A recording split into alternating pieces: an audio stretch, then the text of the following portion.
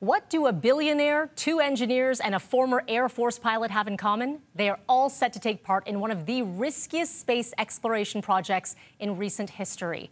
Elon Musk's SpaceX company will be pushing the bounds of space exploration when the Polaris Dawn mission launches Wednesday morning. The capsule will be manned by 4 civilians and will cross 2 dangerous bands of radiation during its journey. The crew members will also perform roughly 40 science experiments and take part in a high-risk spacewalk.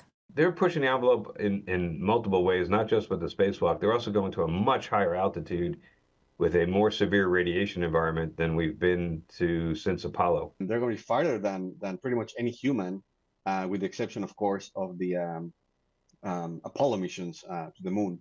So this is very unique from that perspective. Also, what I'm pretty excited to see is the first civilian spacewalk, which is an absolutely incredible opportunity. The plan calls for the capsule to travel as far as 1,400 kilometers from Earth